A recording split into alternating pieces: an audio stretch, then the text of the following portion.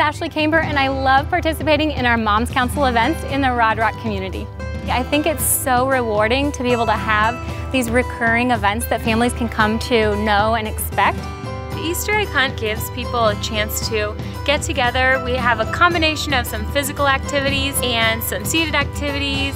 It's an opportunity to see the other families. The kids really love it. You can tell, like, the excitement's real.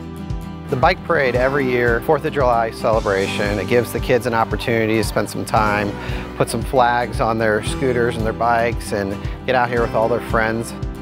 Movie night in a Rodrock community is a chance for neighbors to come together, lay out blankets, buy some concessions from neighborhood kids, and watch a family-friendly film together under the stars.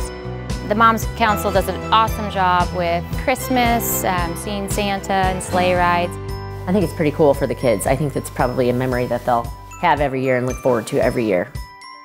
Rodrock communities are really good about bringing people together. You want to make it feel like a small town. You want to make it feel like you are one community. And honestly, we've made some of our best friends at some of these social events, which is pretty fun.